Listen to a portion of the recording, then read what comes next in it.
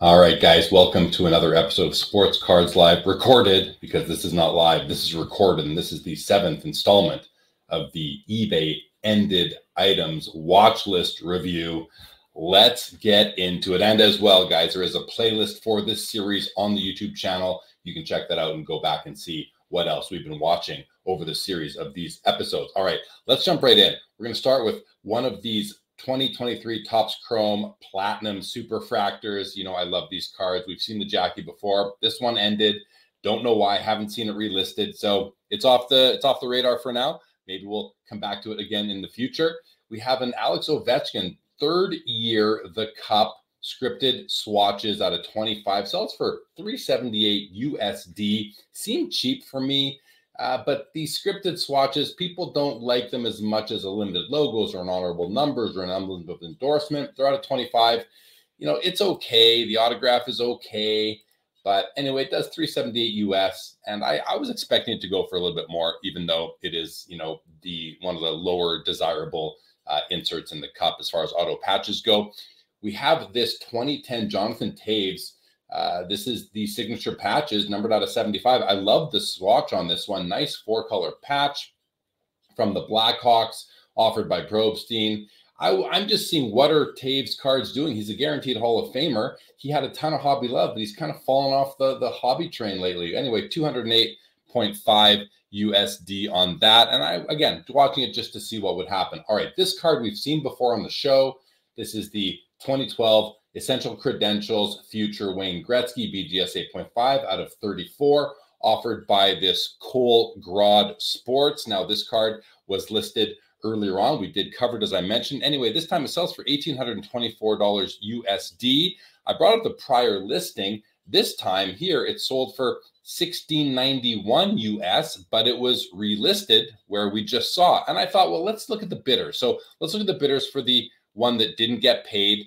And you can see bidder with 110 feedback obviously didn't pay for it because the card was relisted here.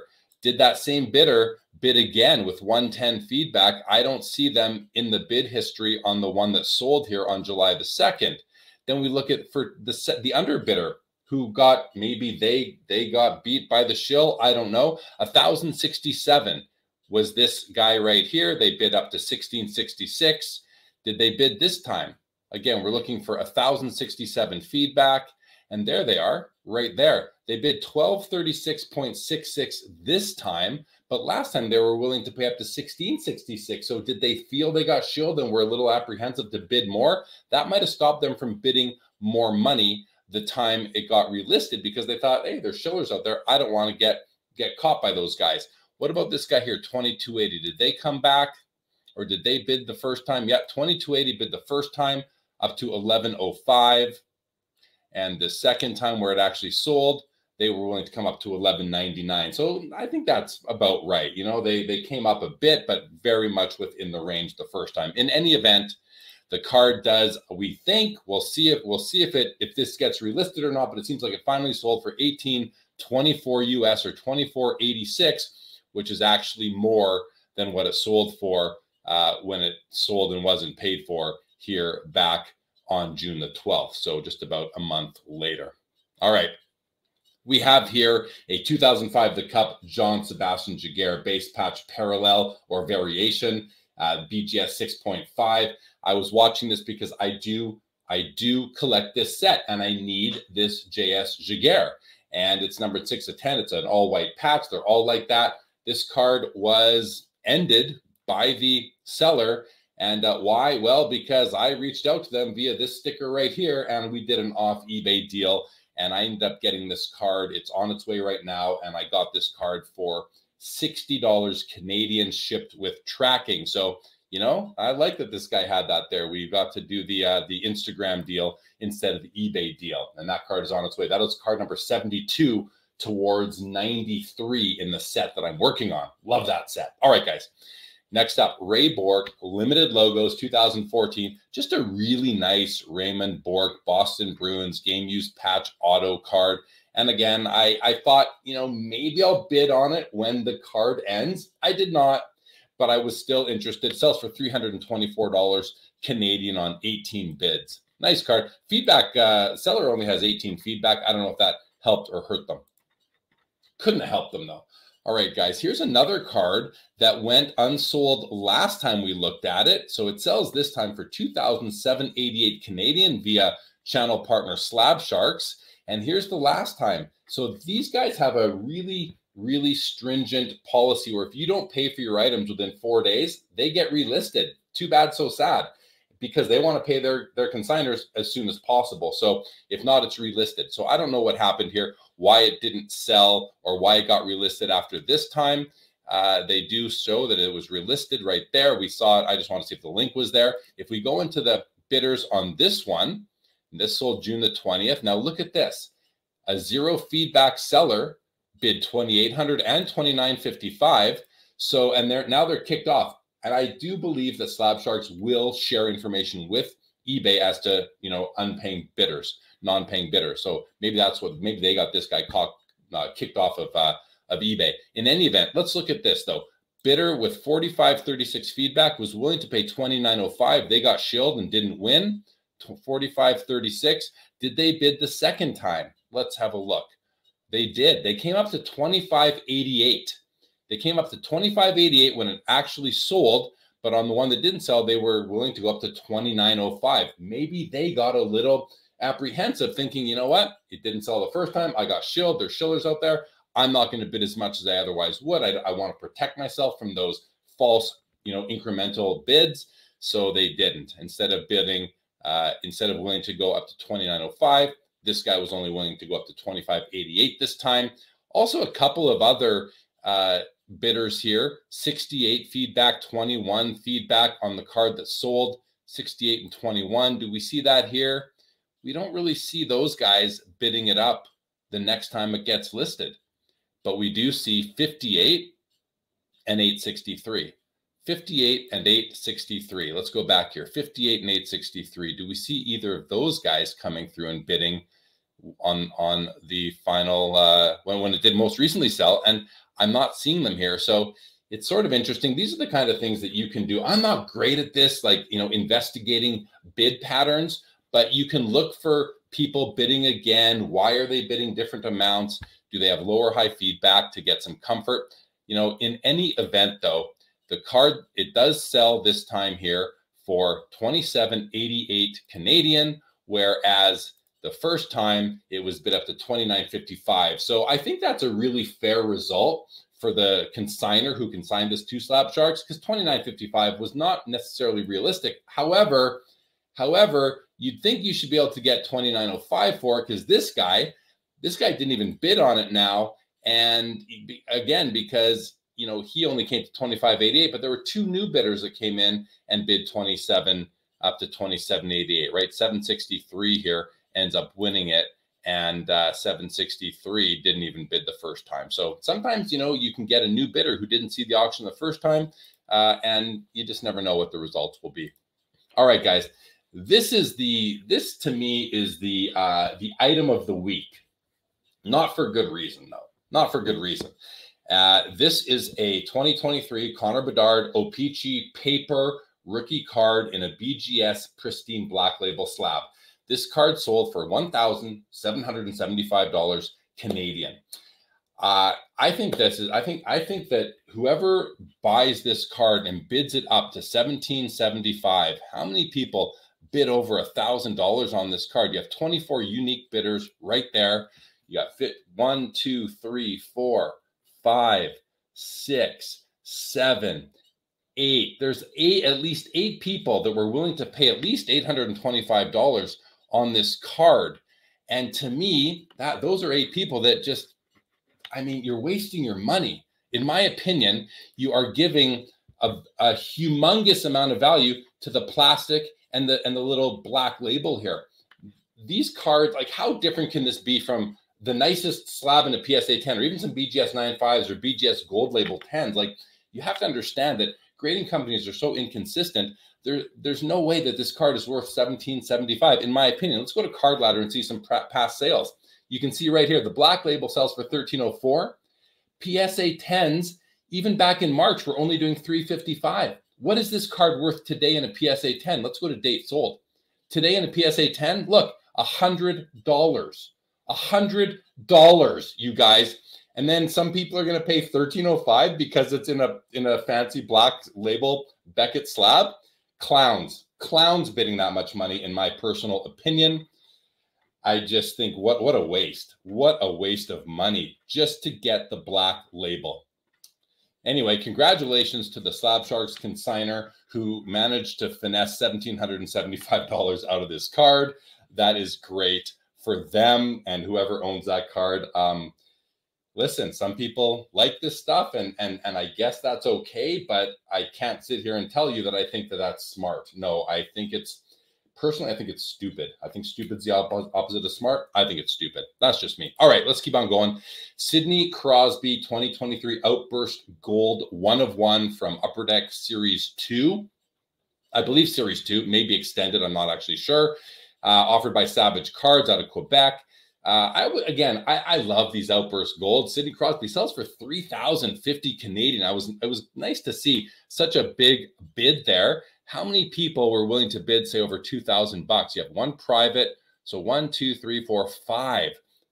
There was a lot of bidders in on this. 24 unique bidders in on this Crosby. And if this is a card that I was interested in for myself. It got out of my range. But it's also not his Penguins card. It's the All-Star. Personally, I'd prefer to have the Penguins card, which likely came out in Series 1. All right, guys. We have next a pair of Austin Matthews rookie year emblems of endorsements. We have first a BGS 7 with two color patches. A little bit of white there, a little bit of white there. You can see some white there, some white there. Easily 2 color patches there. BGS 7 sells for 3,000 Canadian. And then we have a BGS 8.5 sells for 4,000 Canadian, just over. And it's got 2 nicer patches. I think these patches are nicer than the other 2 patches on the previous card. And it's a higher grade 8.5. Corners are an 8 on this. That's really the only weak point on this card here, the 8.5. Whereas the 7, you're getting 6.5 on corners and 7 on edges. So in my opinion, I don't care a ton. Like first of all, I don't need these cards graded if I had them in my PC. And second of all, the grade is just not as important to me as the patches. I think it's correct that this one sells for more than this one. And I think these cards landed pretty much right where they should at 3,000 and 4,000. I think that's a fair disparity between these 2 different cards. Oh, interesting to see that the 7 doesn't have an autograph grade, but the 8.5 does. So that might, I know people love that. And let's just look at the autograph here. Really nice on the 8.5. On the 7, really nice as well. So I don't know. Maybe I could, because of the way the hobby works, I could have seen even more spread between these 2 cards because of the grade and the autograph grade. So nice to see that people, I feel, according to me, valued those 2 cards appropriately. This next one, just a beautiful Connor McDavid. Limited logos tribute, limited logos from 03 Exquisite. Look at this beautiful, beautiful card, 2021, numbered out of 10 only. Great autograph, a nice acetate layer on top of this card. Makes for such a beautiful piece. You got a nice 3-color patch. I love it. I was watching out of curiosity. Sells for $5,856. We have a rookie year limited logos, Nathan MacKinnon. He won the Hart Trophy, guys. Most valuable player last year in the NHL. Not Connor McDavid. Nope, Nathan MacKinnon won that. Rookie limited logos. Decent patch. Would be nicer if it had some maroon in it, but still sells for $2,085. And note that this is not game worn. This is a photo shoot patch. 2006, the Cup signature swatches or signature patches, Alex Ovechkin, numbered out of 75. This is a card that I love these cards. I have from this set, I have the Gordie Howe, the Wayne Gretzky, and the Mario Lemieux. And I would like to add a Crosby and an Ovechkin, both being second-year signature patches with game-used mem. So I'm watching. I still want one of these. I didn't bid on this one. I still want one, and maybe I'll find one eventually. This is a nice 4-color, and this was offered by Slab Sharks. Here we have, guys, I got to tell you, some Leaf cards have been catching my eye lately, whether it's Pearl or Ultimate or Superlative. They've been catching my eye. And this one, I just thought it's first of all, it's a nice patch. Mario Lemieux, 1 of 1, Leaf Ultimate from 2015. It's a nice patch. Obviously, the image, you know, they've had to airbrush out all traces of the Pittsburgh Penguins logo here, so it does look funny, but it sells for 160 bucks Canadian. If this was licensed, it would have sold for probably triple that, maybe 4 times. And if it had an auto, well, now you're over $1,000. I thought it was a nice card, you know, but you have to be able to get past the fact that there's no Penguins logo on the front right there. I want to see what it sells for. Sells for 160 Canadian. Next up, a couple of C56s. The first set of hockey cards, we have the Lester Patrick in a PSA 3, does 1,577. And the Frank Patrick, his brother, in a PSA 3.5, does 2,276. This Frank Patrick, if you don't know, guys, this is the first ever hockey card. It's card number 1 from the very first set of hockey cards, being the Imperial Tobacco C56 series. And the C55 was the second set. It came out the year after. It's kind of backwards in the nomenclature, but it is what it is. And I watched these end live. I kind of watched, and these cards shot up in the final seconds, basically from about, you know, 976 here, July 4th, ends at 2211. You can see these 3 bidders all came in with less than a minute to go, and the card went from basically about 950 to 1577, that being the Lester Patrick, while the Frank Patrick ends at 2276. And you can see it ended at 2212 on July 4. You can see this bid came in with a minute left, as did this one and this one and this one. So this card basically goes from, I don't know, I'm going to say about 1488 to about 2276 in the final minute. I have copies of both of these cards. I have the complete set actually of C56. So I like to see what they are selling for. And I do believe that my copies are both in higher grade. Actually, my Frank Patrick card number 1, I own a PSA 5 in this. So I love to see such a great sale on a PSA 3.5. Gretzky autograph cup base card buyback out of 5 sells for $1,100. Beautiful card. You know, it's raw, which is fine, but a great auto, only 5 made, and a nice Edmonton Oilers jersey. I just wanted to see what it would sell for. Next up, guys, we have 2 Mario Lemieux auto patches from the cup. This one is phenomenal. Look at that patch, Stanley Cup commemorative patch, beautiful, bold, bright autograph. Cards numbered out of 50, sells for $3,000, okay? Remember that when we look at this next auto patch, which is from 09 Emblems of Endorsement, numbered out of 15, beautiful, bright, bold autograph with a 3-color patch here and a 1-color jersey piece here. That should have been a patch. I think that one got through.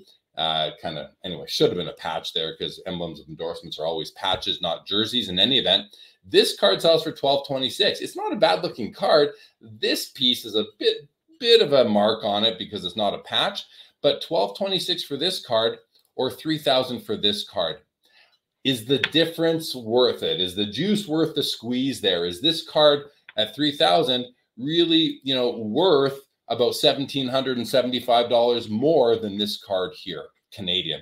I don't know. Not to me, but people love unique patches, and I can see why this one does so much. I'm personally not a big fan of that patch. I would prefer Penguins colors to this orange and blue and black and silver, but that's just me. I'm probably in the minority there, and I'm okay with that. All right, let's keep on rolling, guys. A little bit of non-hockey here. David Robinson, 2013 flawless auto patch. I remember David Robinson from the 90s and one of my favorite basketball players in the 90s. So I watched it just to see. I'm trying to get a feel for some of these basketball auto patches. Nice patch, nice 3-color patch with stitching and angles going on. Nice autograph. $435 US, or just under 600 Canadian it sells for. Nice card. You know, I wasn't really a bidder on it. I was more just interested. Next up, Jerome Iginla, the Cup Tribute RPA. His rookie card was from 1994, I believe, 93, 94, 95 in there. This is a tribute to a Cup RPA design. I love Cup Tribute RPAs. I love Jerome Iginla. I would have bid on this card, but to be honest, even though it's a 4-color patch, I just don't like the patch. It doesn't seem very feng shui to me. You know what I mean? Like with that, I just don't like the angles, I don't know. So it's a cool patch, I guess, but just wasn't the one for me. So I laid off. Goes for $665 Canadian, which is still very respectable. All right, this one's interesting, guys. Ron Francis, Buried Treasures from the 1 year Panini Ever Made National Treasures Hockey, sells for $234 US or $320 Canadian. I was watching this because I recently sold a complete set of these over. It took me a couple of years, but I sold them singly, and I sold the Ron Francis not too long ago.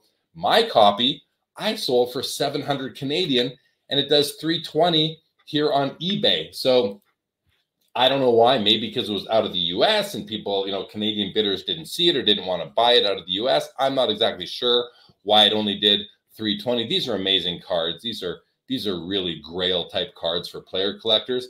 Whoever bought it from me, I guess too bad, so sad. What can I say? But I think somebody got a steal of the deal here at 320 Canadian. All right, another basketball card, Larry Bird, Magic Johnson. How can you go wrong with these two guys? Sells for 355 US, 485 Canadian. Again, game worn, Magic Johnson, Larry Bird, Upper Deck Ultimate, always a beautiful design. I was watching again, like on the Robinson, trying to get a good feel for these basketball patches and auto patches. And if I'm ever going to buy one, a combo of Bird and Magic would be right up my alley. Teemu Selanne. This is a 2023 Black Diamond Band of Color, 1 of 1. I think somebody sent it to me like, hey, this might, because I collect Selanne. You may know he's my all-time favorite professional athlete. And but I don't like the card. It's gimmicky. There's nothing special about it to me except the 1 of 1. It's got these 5 or 6 colored diamonds in it, I guess, which is kind of cool. A little gimmicky, but kind of cool. But not a card that I felt was going to get into my collection, but I want to see what it would sell for. It does 590 Canadian, and cool, but not for me. Another cool Leaf card here, guys. This is a dual auto patch. Mario Lemieux, Brett Hull. Now it is, I wish it was pictured horizontally, but in any event, this is better than the last Mario Lemieux in my mind, because there's no opportunity for Leaf to have to airbrush out any team logos. They can just put the players, head and shoulders on the card, couple of nice autographs, and 2 very nice patches. This is an awesome card, guys. Like, I think that Leaf, yes, it's unlicensed, but they're making some really nice cards. So if you can get past unlicensed and sticker auto, you're getting a beautiful card, and it's such an affordable way compared to the licensed Upper Deck products to get into some great cards of great players. Great in that you still have sticker autos, which I don't like, but I'm starting to make some exceptions for certain Leaf cards because they just make look at the pretty foil, a pretty design, just a nice card overall. Victor Hedman, O-Pee-Chee Platinum Retro Golden Treasures. These are hockey's superfractors, guys. This is the 1 of 1.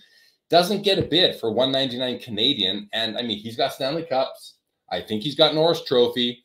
Victor Hedman, he might be the next captain now that Stamkos has gone to Nashville. Again, I just thought this should get a bid. It didn't, and I wonder where those Tampa collectors are. Another Selanne. This is a Premier Acetate Stars patch. I was watching just for fun. I used to have one. I have the 101 parallel to this. I just want to see what it sells for. It does 2.25 Canadian. I do watch Selanne cards. And then there's this one here. This is a card that was sitting on my watch list for quite some time. Months, I would think, maybe even longer. I don't remember when it was listed, but in any event, this was on my watch list, and it's a cool card. This memorabilia is equipment bag, guys. This is a piece of this is a swatch cut out of a Wayne Gretzky equipment bag. This is not a jersey, a glove, a pad, nothing. Beautiful autograph, Oilers uniform, great looking card. They were asking 4,000 Canadian. I'll show you what it sold for in a moment. Let's go over to 130 point. Sells for 3,000 Canadian. So they took 25% off the price and accepted a $3,000 Canadian offer on it. The seller did here, work at 83. I guess my question to you guys, if you're watching and want to leave a comment, is what do you feel like? How do you feel about an equipment bag memorabilia card? I mean, if it's all Upper Deck can get for Gretzky, I guess you got to take what you can get. But for me, I think that's I'm going to draw the line and say no equipment bag pieces in my collection. Teemu Selanne, 6th Sense Wizards die cut out of 100 from 1998. These are my favorite inserts of the 90s. Is this Wizards, 6th Sense Wizards? I like this more than everything else out there, more than Run for the Cup, more than StarQuest Gold. even more than, well, atomic refractors are right up there for me with this one right here. I was very seriously thinking about buying this card. I don't have a copy of it, but condition-wise, it just didn't do it for me. A few issues, mostly on the edges on the back, but also right here on the front. And I'm just going to wait for another copy. I'm not in a rush to get one. I will wait and see if one comes up. And then finally, the last card of the night was this Patrick Mahomes Donruss Optic Vinyl 1/1 from 2021. We covered this last night on MC Mondays Live, but, you know, I just thought it's first of all, Donruss Optic gold vinyls to me are nicer than Prism 1/1 golds. And I think even they're out of 5 now. This is the 1/1. I thought, I just want to see what it would sell for. And this card jumped up last night as we covered it live. It was a lot lower than 5,800. I forget where it was, maybe in the 2,000 range, but it jumped up to 5,811. I thought that was a good price for it. So that's it, guys. That's it for episode number 7, I believe, of this eBay ended watch list series where I go through these cards. Thanks for watching, guys. Let me know if you have any comments or suggestions below. And with that, have a great rest of your week.